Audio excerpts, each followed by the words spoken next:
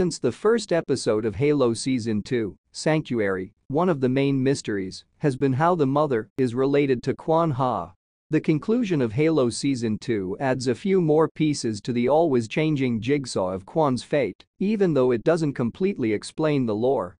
In the second episode of the show, Kwan, an insurrectionist originally from the outer colony planet of Madrigal, primarily stays with Soren's family. In Sanctuary, she informs Kessler, Soren's son, about an all-consuming creature known as the Flood. Haunted by her visions of the threat in waiting, Kwan comes face to face with an element of her destiny in Episode 5, Illyria. While at the funeral pyre for those who died in Halo Season 2, Episode 4's Invasion of Reach, Kwan has visions of the mother for the first time. The characters have never met in the physical world, but the shaman-like figure does run into Master Chief during the evacuation of Sanctuary.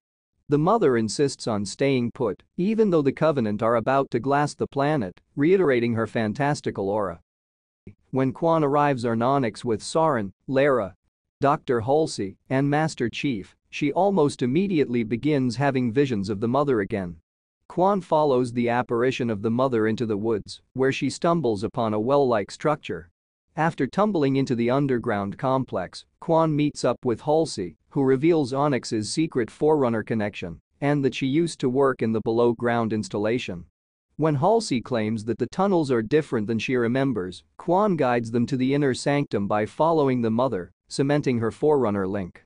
Kwan seems doomed to become part of the parasitic entity's terrifying hive mind. When Kwan leans into her visions to solve a Forerunner puzzle, Halsey and Miranda Keyes are thrilled. However, Kwan is weary of the Forerunner scientist and her device that the trio find in the hidden lab. Clearly, Kwan can sense the threat of the Flood, even if she can't yet name it. In the Halo Season 2 finale, Kwan and Soren infiltrate the UNSC Oni base to rescue Lara and Kessler. Surrounded by the Flood-infected personnel, Kwan seems doomed to become part of the parasitic entity's terrifying hive mind until the mother steps in. The mother calls Kwan a protector. As the Flood-possessed personnel close in on Kwan, the mother reaches out telepathically and seemingly freezes the Flood's victims in their tracks. A shocked Kwan sees visions of both the mother and the cave art from Episode 1, which depicts the Flood consuming the galaxy. "I knew you'd find me," the mother says. "We knew you would deliver us." The being goes on to tell Kwan, "I am you," and calls her a protector. The mother was Kwan, though it was very long ago, and goes on to tell Kwan that all her other ancestors are within. The mother goes on to say that she can't hold the Flood off for long, prompting Kwan to flee. However, she does provide Kwan with some valuable insight. The mother tells Kwan that the Flood desire submission to cohere everything to them. In essence, the arrival of the Flood marks the end for everyone else. Given what the Halo ring actually does, it's a galaxy-sterilizing superweapon that's meant to starve the Flood by destroying all sentient life. The mother's comments about the end of everything are haunting.